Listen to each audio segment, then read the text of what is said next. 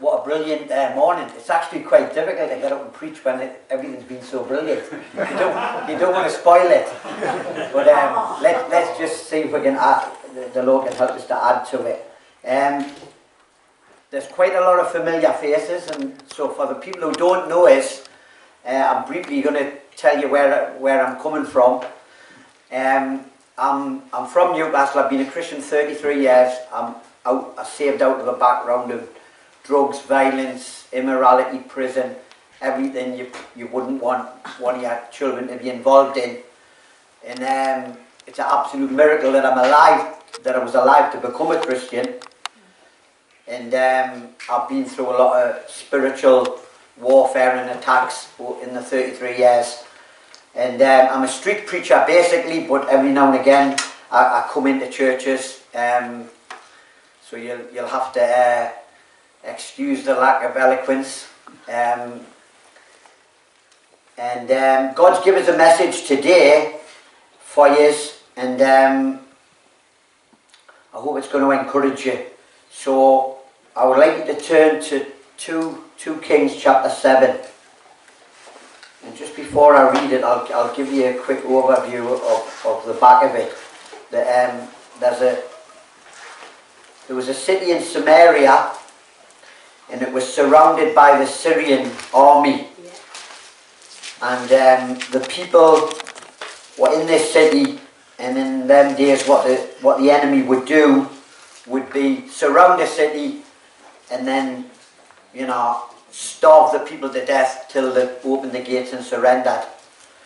And there had been cannibalism going on because two women had ate one of the, sounds a bit strange thing to say, but they ate one of their babies, because the people are just starving to death. So you probably think you would never eat another human being, but you wouldn't know if you would or not until you were in a position where you are starving to death. And there's been plane crashes in the world where people have actually ate other people because they were starving to death. So that was a dire situation that they were in. So I'm going to read from 2 Kings chapter 7 verse 3. And there was 4 leprous men at the entering in of the gate, and they said one to another, "Why do we sit here until we die? If we say we will enter into the city, there's just famine in the city, and we shall die there. But if we stay here, we're going to die also. Now therefore come and let us fall into the host of the Syrians. If they save us alive, we will live. If they kill us, we shall but die." And they arose up in the twilight to go into the camp of the Assyrians. And when they were come to the uttermost part of the camp of Syria, behold, there was nobody there. For the Lord had made the host of the Syrians to hear a noise of chariots and a noise of horses, even the noise of a great host. And they said one to another, "Lo, the king of Israel is hired against us, the kings of the Hittites and the kings of the Egyptians, to come upon us." Therefore they arose and fled in the twilight, left their tents, left their horses, their asses, even the camp as it was, and they fled for their life. And when these lepers came to the uttermost part of the camp, they went into one tent, and they did eat, then they did drink, and they carried the silver and the gold and the clothes, and they went and they hid it. And they came again and entered into another tent, and carried it also, and they went and hid it. And this is the key verse. And then they said one to another, "We do not well this day.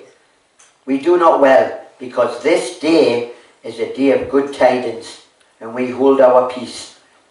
If we tarry till the morning light, some mischief may come upon us. Now therefore come, that we may go and tell the king's household."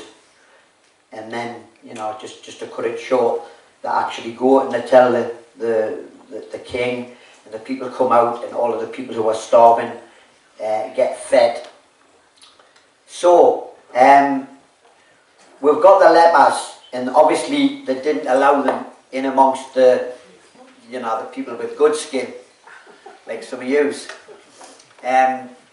because they didn't want to catch leprosy, so they're outside the gate, and they're in a bit of a dilemma, because inside the gate they're starving to death, in you know, just out, not far away is the Syrian army. So they say, well, we're going to die, so we might as well take, you know, a chance and see if they don't kill we. But if they kill, we're going to die anyway. It was like a lose-lose, but they just thought, just on an off chance, we'll see if something will happen. And God had done a miracle, and the people, the army had fled. So they got there, and then, you know, one of them sees a kebab or a sandwich or a, you know, pot of stew, what have you, and he just eats it. And then they think, oh look, there's some gold, there's some silver, there's some clothes, there's a, you know, denim jacket, there's a parka, or whatever. And then they're thinking, wow, we're on a roll here. And they keep on going, and then they say to each other, there's nobody here. So they're, you know, they're indulging, eating and getting gold and putting nice clothes on. And then one of them says, or they all come to the conclusion, you know, here's us with all of this blessing, and yet the people inside the city are starving to death, and they're eating each other. You know, if we don't go and tell them, something bad's going to happen. And so I apply this to the church, that we have got good news. Amen. Yeah, very good news, as we heard this morning. And we have got a responsibility to go and tell people. Yeah. And this is what, obviously, what Paul and the gang are going to do in Georgia. And sometimes the church thinks it's only the job of the evangelist. That's Paul's job, he's the pastor, that's Dougie's job, that's Stevie's job. But it's not my job, but it's everybody's job. Because if you remember, Paul writing to Timothy, Timothy was a pastor. Yeah? Yes, yeah. And Paul says, do the work of an evangelist. Oh, I don't receive that, it can't be from God, I'm a pastor. And he's telling them to do the work of an evangelist. So there is a work to be done. And, you know, these people in the city, it's a bit like the world. They get so desperate that they eat each other. And in the world, people are destroying each other. You've got websites that teach people how to commit suicide. As if to say, well look, if you're going to commit suicide, you may as well do it properly. You don't want to do half of it, so this is how to do it. I mean, I've never seen them, but apparently there is. I would have thought, but I'm not that intelligent, I would have thought that the government would ban a website that shows people how to kill themselves, but apparently not. This is the type of world we're living in. And the world is destroying each other. They're starving for spiritual food. And they're squeezing the life out of each other. Whether it's with drugs, wrong relationships, lying to each other, conning each other. You know, whatever they're doing, they're destroying each other, like what's happening in this city. And we've got the good news. And another point to make is that it seemed like an impossible situation, but these lepers stepped out into it. And a lot of the things that God puts in front of you in your life, they seem impossible. That's why it takes faith to do them. Because logically, you would not do a lot of things that God tells you to do. Because they don't make logical sense. But God's not logical. He's God. He's spiritual. And if we can't get this logical out of our mind, we're going to get disappointed so much, and we're never going to attempt the impossible things, because they're not logical. So like, an example, I'm a street preacher, so I was preaching in Sunderland the other day, then in York on Friday, and yesterday in Torquay. It was windy, it was cold, it was raining. It's just not logical to go out street preaching with a banner.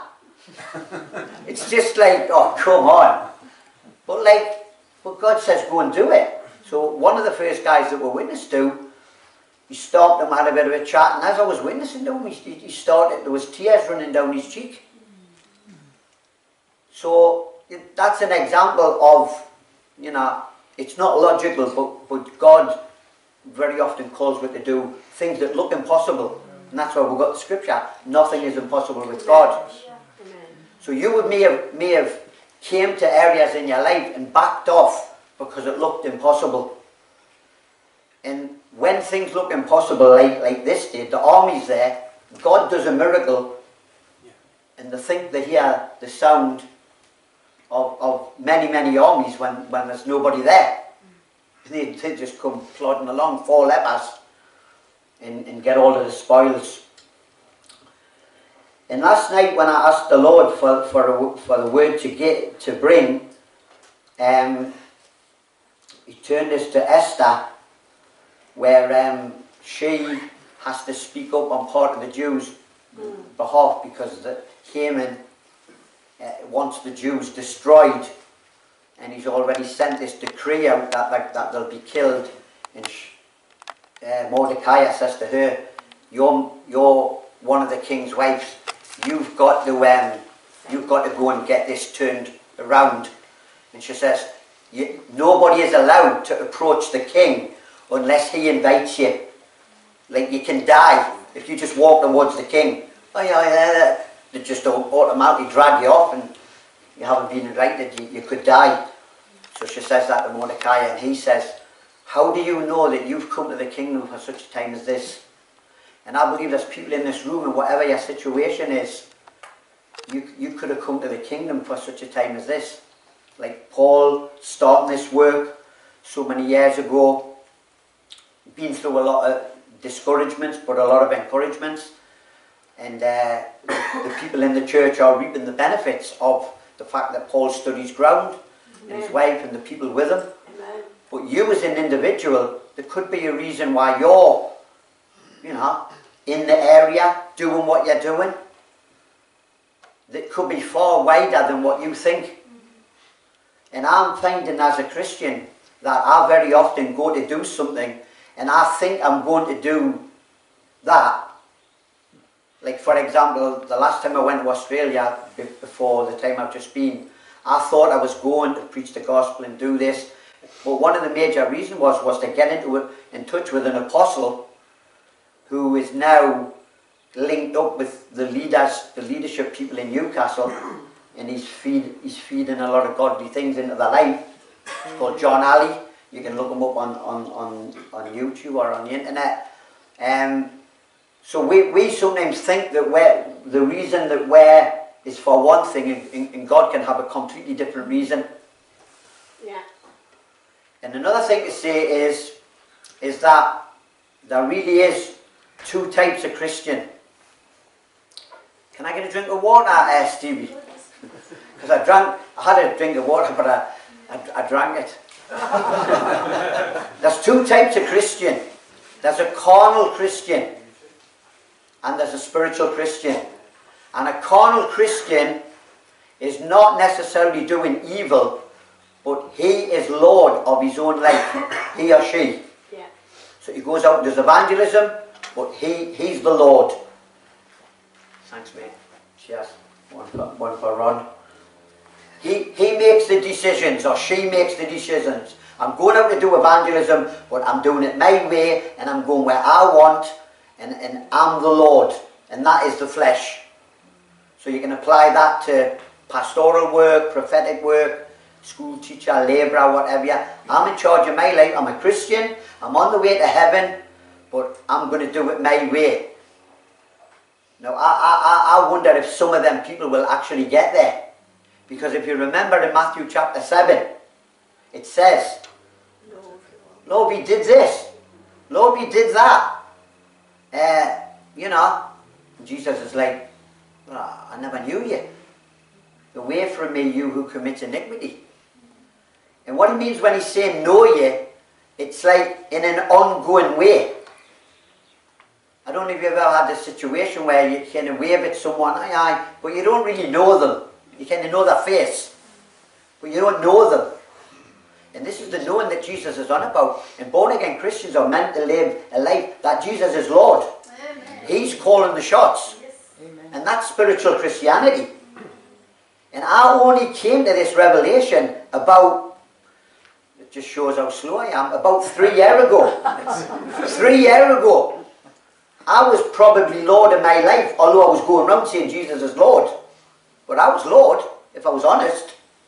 And I'll give you an example. Well, I sort of said, right, Lord, I want you to be Lord. I'm committing everything to you. The next morning I got up, I went to go to the allotment, and I put my boots on, and my allotment stuff.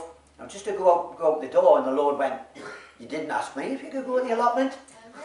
And I said, well, I don't need to ask you. He said, well, you do if I'm Lord, because I'm Lord of every part of your life.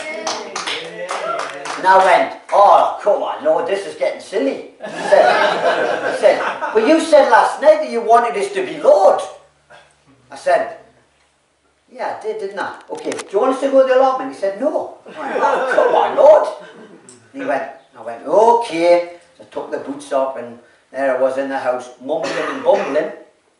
I got a couple of really important phone calls where I needed to write things down. I don't take the phone to the allotment because it either drops in the water or gets muddy. And then I sat down and I thought, why didn't you tell us that you didn't want us to go to the allotment and that these phone calls were going to happen? And he said, because you never asked us. See, when Jesus is your Lord, it's a two-way conversation. And I'm telling you, there's a lot of Christians just, they take up half of the pastor's time because the things they're doing are in the flesh. The pastor discerns it, tries to explain it, then they rebel against it, and then he's like, okay, Lord, I'll hand it over to you. You preach it, brother. Yeah. So I'm challenging you this morning and asking you, is Jesus really Lord of your life? Because if he's not, it's a bit of a game. And that's why so many people backslide. Because they're playing this game and they're not satisfied because they're Lord. They're doing all the stuff and they're like, oh, you know, and the world becomes much more appealing. You know, it's there and they're like, I think I'll have a little taste, you know, I'll have a little bit of the world because, yeah, I mean, Christianity's alright, but it's getting a bit boring. And away they go. And before you know where it is, they're gone. So, but when you're in the Spirit, your life is such an adventure. It's hard to put it into words. But obviously, I'm imagining the compassion that people were showing and the passion for Jesus, that they must really, really know him, or you couldn't be coming out with the things that you're coming out with. Do you know what I mean? But is he our Lord? That's a challenge. So I've got a few scriptures to read. And they don't really need a lot of explanation. 2 Timothy chapter 4, 1 to 10. This is Paul, not long before he's going to die. So he's writing to his disciple, Paul. Paul's writing to his disciple, Timothy. And another thing that I think, you know, God wants to stress is important in the church is to make disciples and have spiritual fathers and have people who want to learn. And because if you're a joiner, you have an apprenticeship. You learn, you study, you learn, you watch the people who've been joiners for a long time. And I was with a street preacher on Friday in York, and he was a guy who I took out onto the street and trained him, and then we went our separate ways. But because he was trained, he started doing it, and now he's training other people in evangelism. Amen. And he's a very good preacher. He's probably a better preacher than me, but that's okay. You know, I mean, I discipled a guy called Dougie Falkus, and he became a more vibrant Christian than me, but that's okay. You know, if everybody's becoming a better Christian than you, it's only if you're insecure that you feel threatened. If you're free in the Lord and you know who you are in Jesus, why shouldn't everybody be a better Christian than you? Because we're all family anyway. Amen? Okay, 2 Timothy chapter 4, and this is Paul talking to Timothy. I charge you therefore before God and the Lord Jesus Christ, who shall judge the quick and the dead at his appearing and his kingdom. Preach the word, be instant in season and out of season. reprove, rebuke, and exhort with all long suffering and doctrine. For a time will come when they will not endure sound doctrine, but after their own lusts they shall heap up to themselves teachers having itching ears. So I'm just going to explain something there. I believe that in the end times there's a parallel church. Yeah. There's the real church of Jesus Christ, and there's another church. You can call it what you want. I don't like knocking people, but I'm just making this point because I believe it. And they say they believe, but there's the real church of Jesus Christ, God's elect. People who are willing to suffer, people who are willing to sacrifice and lay their lives down, and another group who just want to be happy and blessed and fed and looked after, and they're looking for things to happen that excites them. And the real church of Jesus Christ is following Jesus. Amen. And they're kind of going along like that. And one of them's going the wrong way in the true church, because it does say in the word that in the end times people will fall away from the faith, being deceived by doctrines of demons. So this is another reason why it's important that we're hearing God. And somebody mentioned it 3 times, and it was like, hello, saying to me about listening to God's voice. It's very, very important, and it is a thing that it does take a lot of time to learn. And it says that my sheep hear my voice. Amen. So we're meant to hear God. It's right throughout the Bible. I've had somebody say to me, yeah, but it's not in the Bible hearing God's voice. I'm saying, well, what Bible? Has your Bible got any pages in? It's full of it. Hearing God's voice, hearing His instructions. Now we know He can speak to us different ways, but we've got to do, and it's not really difficult to, when the devil, tell you to like rob a bank or sleep with your neighbour's wife or tell lies. That's pretty easy. But the bit that's hard to discern is your own soul. What you want to do compared to what God wants to do. And I'll give you an example. When I was a fairly young Christian, I was asked to speak in the Sunday school class. So I went in and I spoke in the Sunday school class. And then the teacher at the end said, Dougie, I don't know how you're going to respond to this, but I feel that God's saying that you should take over the class. And I said, no, sorry. He said, well, will you pray about it? I said, definitely. So I went, Lord, I went home and I went, Lord, did you hear what that man said? And you know what I mean? And you know that you don't want me to be a Sunday school teacher. And he said, I do. I said, you do? Yeah. So there's what we think is the right thing, and what God wants could be, it's like the complete opposite. And we think, well, could there be other areas of my life where it's like that? Where I think I'm meant to be doing this, when really God wants us to do that? How are you ever going to know unless you're asking God and really praying about it and really seeking the face of God? How are you ever going to know? We're not going to know unless God tells with and shares and teaches with. So, and they will turn away with their ears from the truth, and they'll be turned into fables. But you, and this has been mentioned again today, watch in all things, endure afflictions, do the work of an evangelist, make full proof of your ministry, for I am ready to be offered, and the time of my departure is at hand. And this is not his flight, this is his execution, I have fought a good fight, I have finished my course, I've kept the faith, henceforth is laid up for me a crown of righteousness, which the Lord, the righteous judge, shall give me on that day, and not to me only, but to those who love his appearing. Do thy diligence to come shortly unto me. And here's a key verse. For Demas has forsaken me, having loved this present world. And I'm just leaving that in half a verse. So he had a helper called Demas, who, you're imagining that he's a believer because he's helping him. But he's had to weigh up, like I said before, this present world. When he went like that, and he's gone. So this does happen, and it happened to Paul, it can happen to us, and I'm sure Paul or anyone in this room who's been in Christian leadership will be able to tell you of people who were with you, they were for it, they were trying to tell you that you weren't fiery enough, and then they're just, boom, they're gone. Oh, where's Fred Bloggs? Yeah, we haven't seen him for a while. Well, he was the one believing for revival. We haven't seen him. We haven't seen it. And then years go by, we haven't heard anything of him.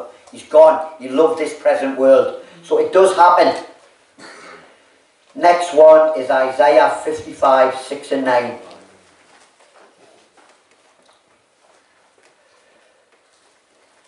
I'm going to move on quickly because the time's moving on. Isaiah 55. Seek ye the Lord while he may be found. Call upon him while he is near. Let the wicked forsake his way, and the unrighteous man his thoughts. And let him return unto the Lord, and he will have mercy upon him, and to our God, for he will abundantly pardon. For my thoughts, this is God, my thoughts are not your thoughts, neither are your ways my ways, says the Lord. For as the heavens are higher than the earth, so are my ways higher than your ways, and my thoughts than your thoughts. And then it goes on and explains it a bit. So there we've got God again saying that, you know, your thoughts are there, but his thoughts are higher. We've got to come up to him, up to his level.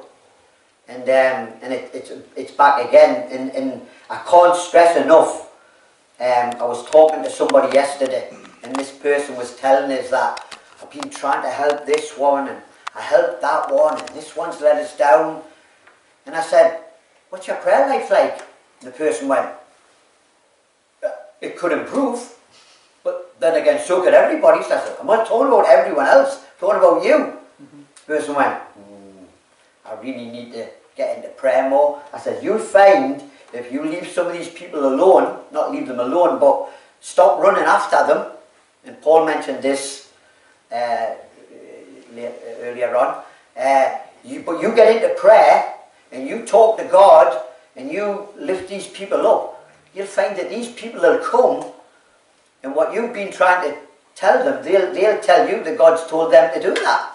And you will go, yeah, that's a great idea. Wow, this is much easier. And the person went, oh wow. So then the next day came, and we're getting something to eat. And then it goes, oh, would you like some food? And the person goes, no, I'm fasting. And then I looked round, and the person went, gotta get into it, Dougie. Gotta, you know, let's get into it. You know, she wanted to get into it and get it done. So I can't stress enough. I mean, I've helped to plant 3 churches, and some people think, oh, it's just on the strength of your character, and you're outgoing, and you're an evangelist. It wasn't that. Me and the 3 people that have planted the churches, we looked at each other and went, we can't change people. We can't, you know. So we had half nights of prayer. We went prayer walking. We had prayer coming out our ears. There was prayer. And then things started to happen. So without prayer, it's just not going to work. So when I was a young Christian, I was at the 6:30 prayer meetings. And so God willing, I'll be going with Paul on Monday to pray. I'm not saying I'm a great prayer or someone who really loves prayer, but I just know it's essential. It's like your Christian walk's just not going to work without it. Amen. Right, the last couple of scriptures, well, one of the last ones is Proverbs 11:30. The fruit of the righteous is a tree of life, and he who wins souls is wise. And then the last scripture is Mark 16:15-20. And most of you probably know this one. It's the Great Commission to go into all the world.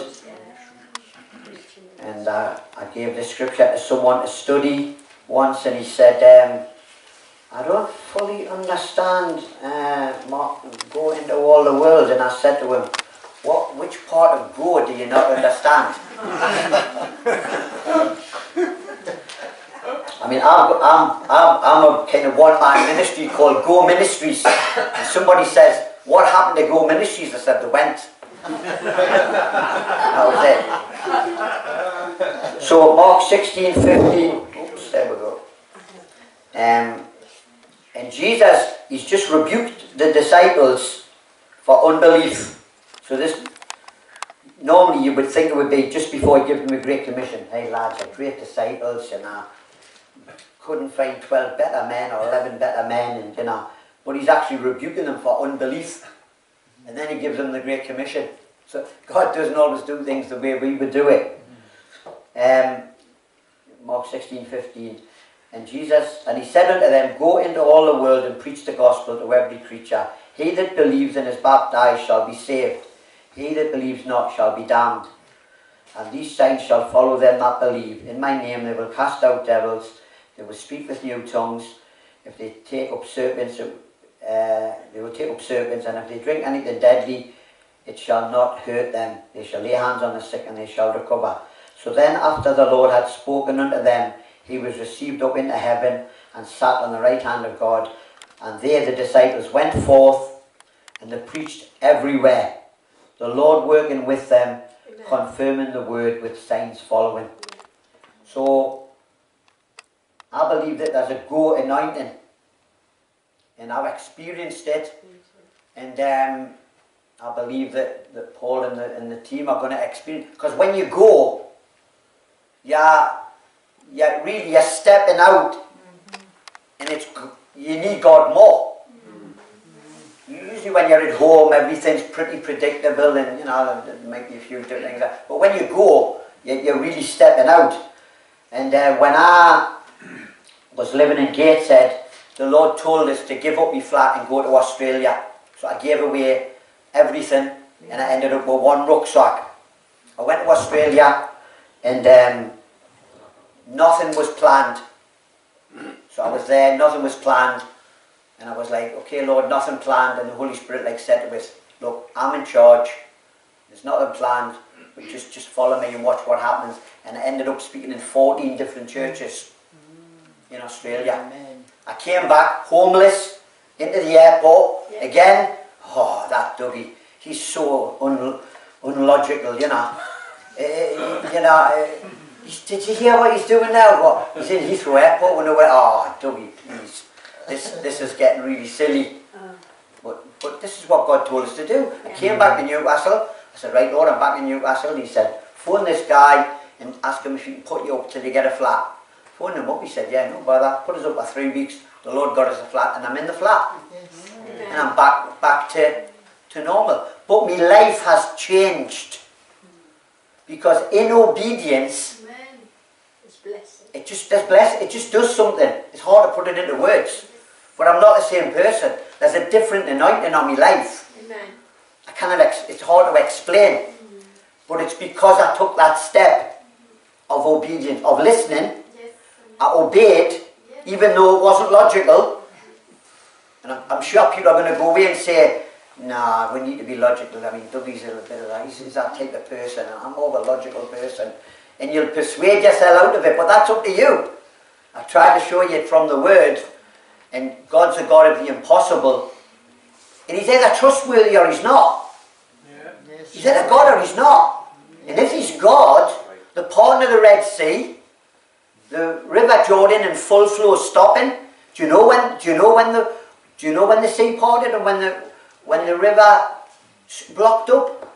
The first one was when Moses did what he was told to do, had his rod, and he waved it over like he was told.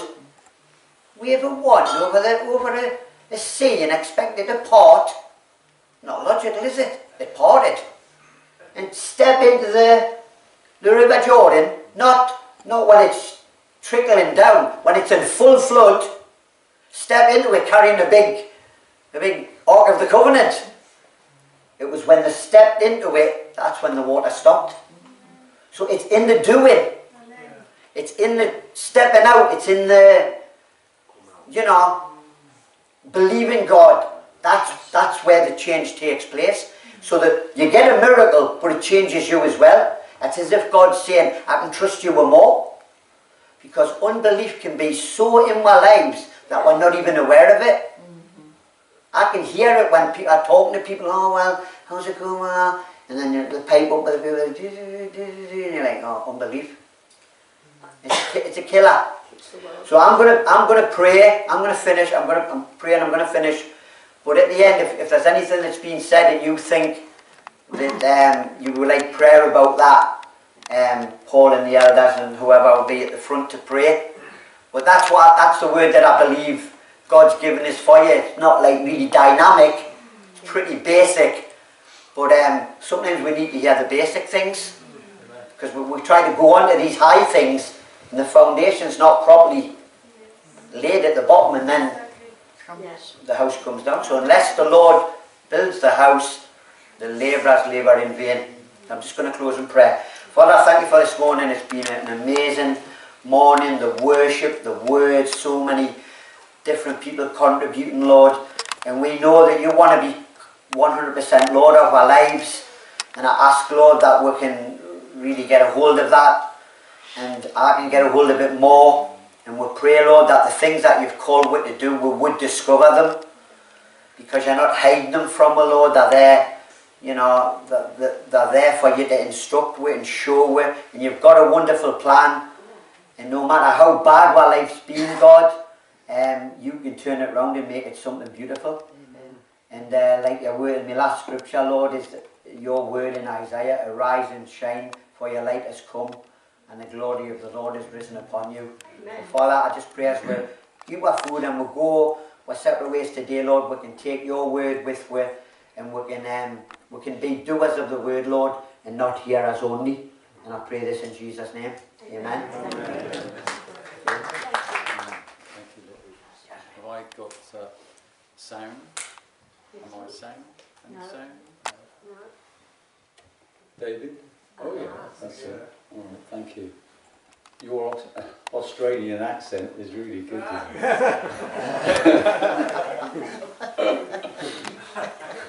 Bless you.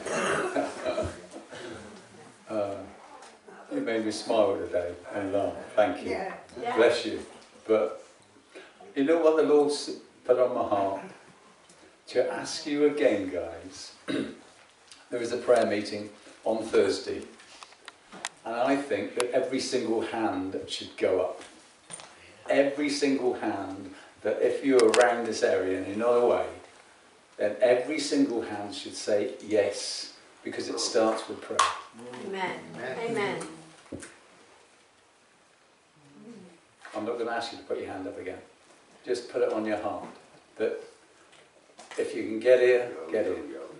Have faith to get here. Because nothing, I tell you, nothing happens without prayer. Amen. Nothing. Amen. Amen. Be here. Amen. I want this place full, and I want David to say, you know, I couldn't believe how many people, how many times I had to fill that flask, and call they ate all my biscuits, and you know, praise the Lord. Think out of the box, guys, because the Lord wants to hear your prayers. Just imagine that.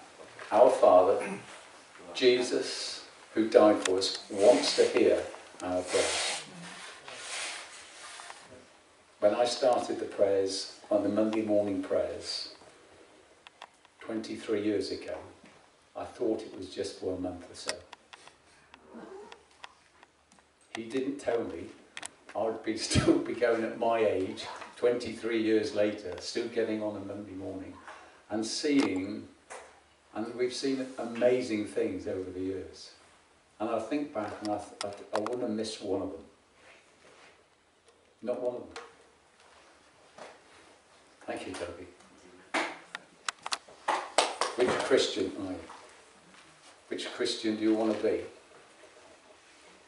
Do you want one of those that, you know, I did put my hand up years ago and well, I dabble in this and I dabble in that, and you know, I don't go to many prayer meetings and, you know, anything during the week. You know, I'll go to church, but it's, you know, really a social activity. Or you're going to be on fire for the Lord with a hunger and thirst.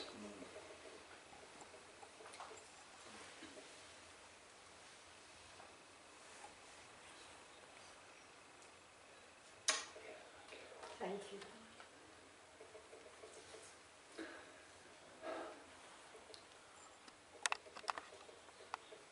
Holy Spirit, just come. Just touch people, Father. Just touch them, Father. You have the desires of your heart. the Lord said. But in your heart, you've got to have that desire to serve him.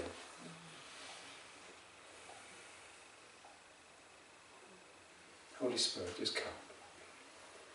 Let us afresh, Lord.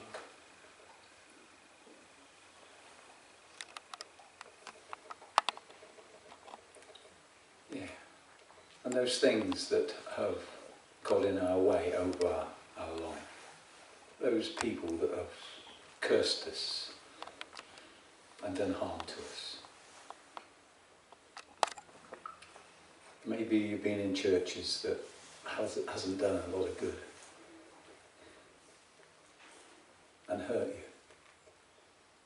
Forgive them, Lord. Forgive them, for they know not what they do. Yes. But Father, and this is a prayer for you, I want to follow you. Amen. I want to hear you. Amen. I want to speak in that heavenly language. Mm.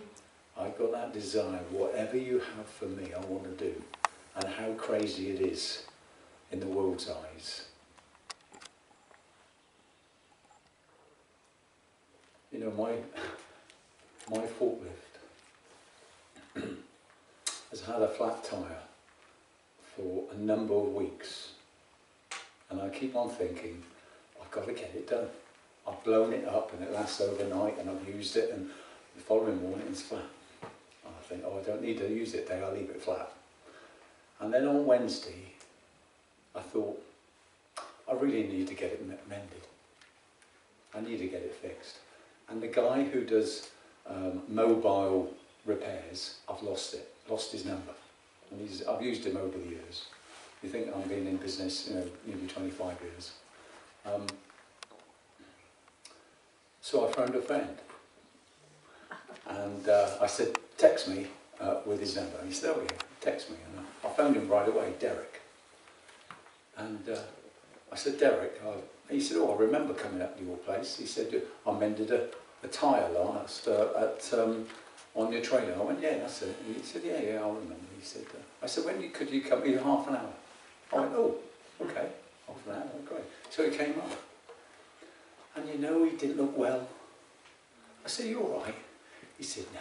He said, I've had a blood clot on my lung and a blood clot in my leg and I've had this trouble and that. He said, and I've just got no energy and I just felt the Lord say, pray for him.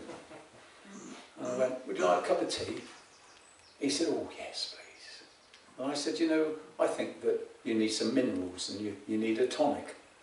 And anyway, when I went and made a cup of tea, I had a look at, and Angela's got a bit of tonic left. I've drank all mine. And so, because sometimes, we need a bit of minerals and other things, that all gives you wisdom, doesn't it? And I took it up to him, took him this cup of tea, and I said, Derek, can I pray for you? And he went, oh, yes, please. Oh, and I prayed for him, and he was in tears while I prayed for him. And the presence of the Lord came. Wonderful. Opportunities. And we all have opportunities to pray for people, to mention Jesus to them. Because there's so many sad people out there, so many ill people, and they're going to hell. They're going to hell, guys. We might be all right. We might be on that narrow road, but there's so many on that wide road going to hell. And that's what the Lord's really been putting on my heart lately. I don't want to batter you, but I'm just saying, Lord, that's what you need to say, Lord. And through prayer, you need to be in that place. Open those opportunities, Lord. Those divine appointments, wherever it is. We don't have to speak to the multitudes. We can speak to somebody's at the till. And I could speak all day. But, on situations and opportunities the Lord has given me. yes. Opportunities. Yeah, Father, I just thank you for this morning. Thank you that, Father, we have come into your presence. Amen. And I say again that you didn't come into ours, we came into yours, Lord. This is your place, thank goodness. And Father, thank you that you've put the prayers on our hearts, the scriptures on our hearts. Thank you for Dougie. for preaching, Lord, and the way he does preach, Father. It's from the heart and it's lovely, Lord. And I've never heard anybody else preach like Dougie, and I thank you, Father, to be individual. I thank you for Sam leading us in prayer and worship this morning. Yes. Yeah, thank you, Lord, that we've come into your presence. Thank you that we were a family. Yes. Wherever we go in the world, we're a family. Wherever I go, I always think, thank you, Lord, for Mount Olive. I just love to be there. So bless you, Father.